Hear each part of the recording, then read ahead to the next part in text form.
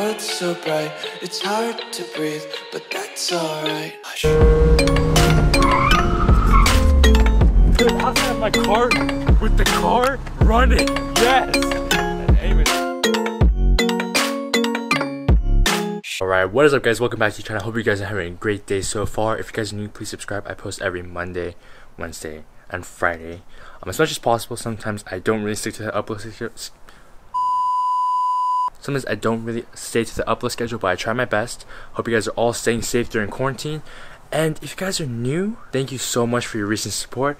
This channel has been growing a lot, and I really appreciate all of your guys' new comments and likes and all your kind suggestions and everything. I appreciate it all. If you guys are listening to this, 80% of you guys are not subscribed to this channel. I saw my analytics, so go ahead and please go down, just press the subscribe button. It'll really help me out to grow my channel. But this is my 2000 MR2 Spyder. Just go look at it.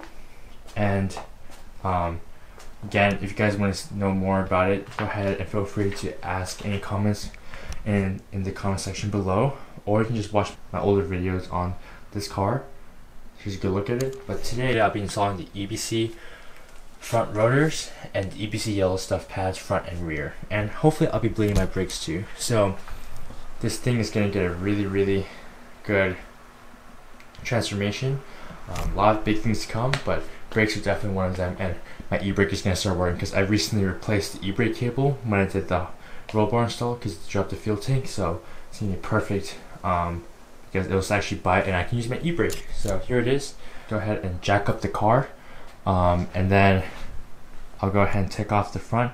I'll do the front ones first because front rotors and everything. Alright, so before I do the brake install for the EBC pads and rotors, what I'm going to do is I'm going to warm up the tires, get it street warm, so like not super hot, but push it so it gets a little bit of heat in the tires, and then I'm going to do a 60 stop, a 50 stop, and a 40 stop. I'm not going to go beneath that just because it's going to be kind of hard. This is not really the most accurate way, but it's going to be kind of hard to measure if it's like below 40, because the amount of time for it to go from 20 to 0 is not going to be that long, so it's going to be kind of hard to measure, but it's going to be easier to measure from 40, 50, 60, and those are the speeds at autocross. That's what I really care about, to be honest, because that's the speeds that I'm really doing at autocross before each turn. And I'm not stopping all the way, but it's a good way to see how much it fades. And so I'm going to go ahead and go to a street where there's not that many people. There's a lot of people walking, so I don't want to do it on a local street.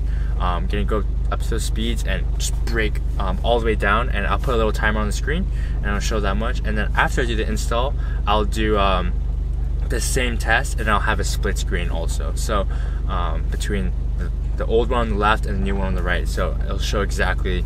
I'm hoping that I can get kind of an equal test on this, and I'll of course bed in the rotors and pads before I do the test once I install it. So let's go ahead, and I'm gonna film on the GoPro and we'll head over there.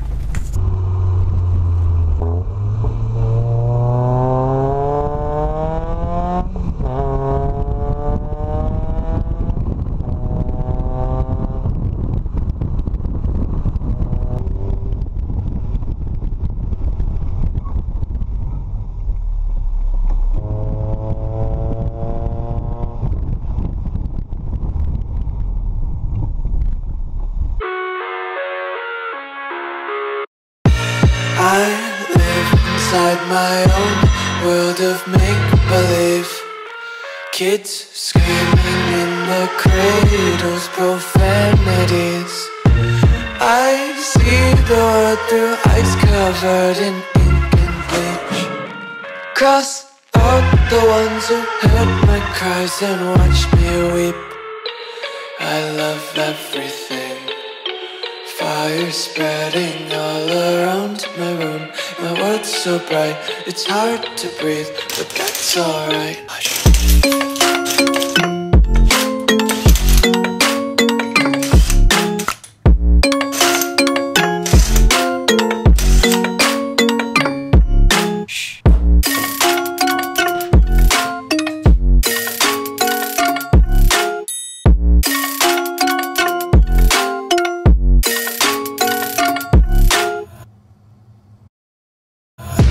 Tape my eyes open to force this reality?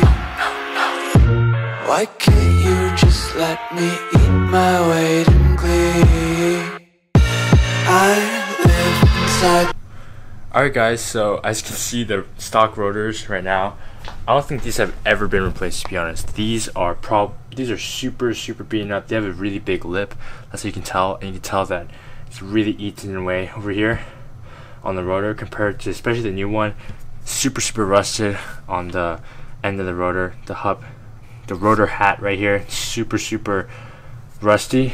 I'm gonna go ahead and take off, just swing up. Actually, I'll take off the 2 bolts holding on the caliper, on the actual bracket for the caliper, because on a normal brake job like I'll do on the rear, I would normally just swing it up, but because I'm replacing the rotor, I'm just gonna go ahead and take off the entire caliper, and then I'll probably zip tie to the spring just so it doesn't dangle and put pressure on the line. So let's get it. Alright guys, I don't feel like struggling today, so make life easy for myself.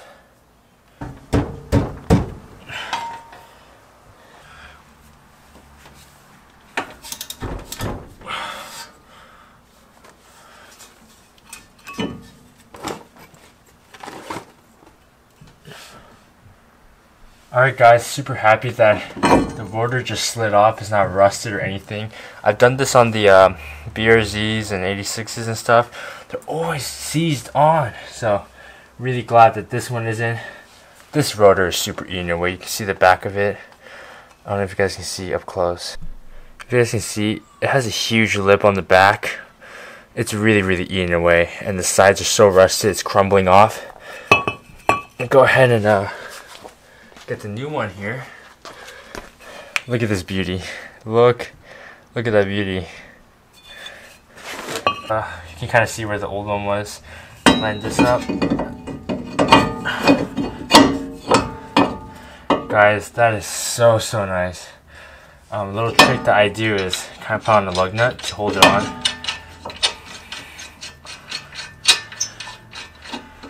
Kind of hold it on like that. Wow guys, huge difference. That's what I do on the rear, but I can just slide out these old brake pads and put on the new ones. So go ahead, quickly do that. You can see I got the old pads out. They're pretty equal on both sides.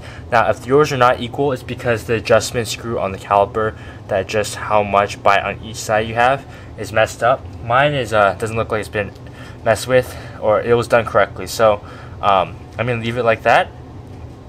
And so the caliper bolts were 14, and I had to remove the brake line to remove it. So this is the old pads, and go ahead and put the new ones in.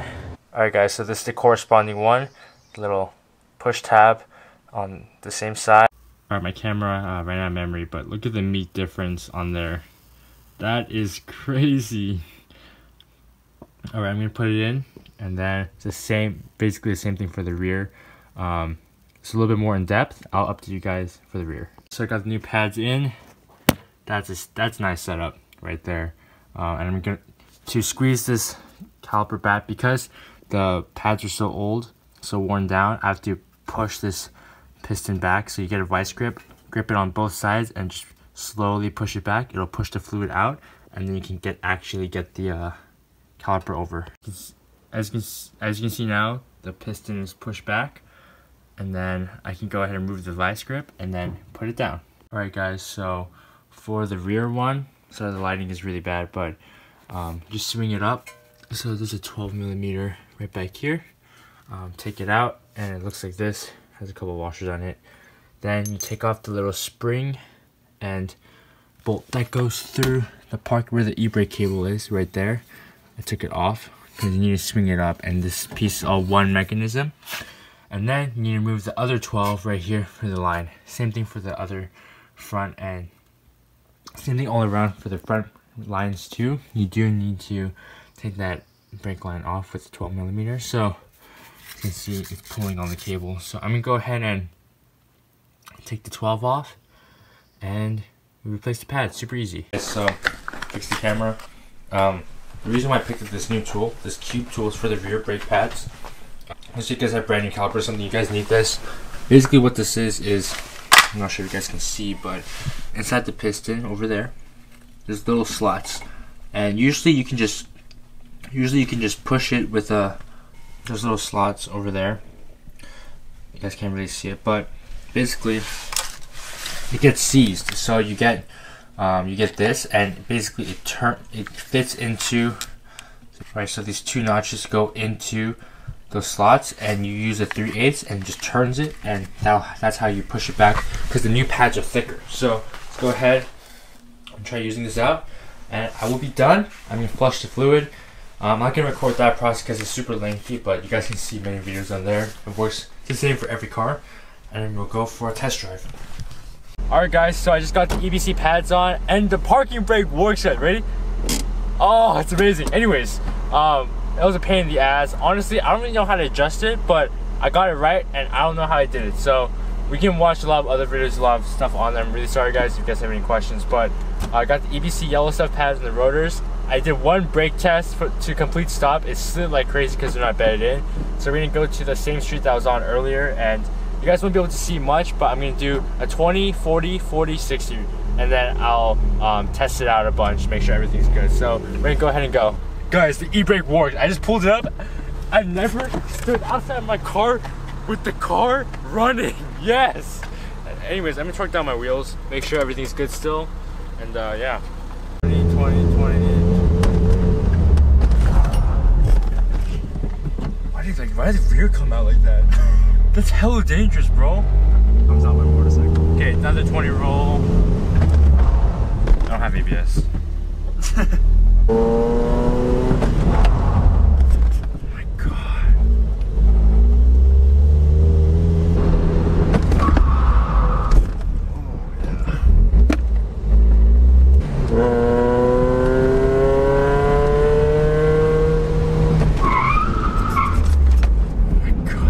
Guys, I can't really do brake tests right now because there's no ABS. What? Alright guys, so the reason why my ABS isn't working is I realized that a long time ago, I think my dad was kind of fiddling around with the car, and he might have unplugged it. I'm not really sure. Not on purpose, obviously, but I'm pretty sure it was disconnected because the last time I went to Autocross, the ABS light was definitely coming on, which means that it was working. Now, the ABS light doesn't even turn on, so definitely a fuse is probably blowing, so I'll replace that with the correct amperage, and I'll redo this video. But as of right now, the rear end lifts, slides, comes around. It's so scary. But I think the brakes are bedded in, right? I think so. Yeah. So guys, these pads are so good because earlier today, ABS wasn't working, but I didn't know because the pads were kind of, they weren't nearly as good. Didn't even lock up the tires. Now the tires are just locking up, sliding. These pads are so good, and the rotors feel great too. So I'm really happy, and they don't squeak. They don't have that track squeak. So I don't really like that because it just makes my car feel like super crappy. But yeah, this is a good median. This is good for street and autocross. I'm yet to test it, but I'll let you guys know. But these are my first impressions, so I'm really happy.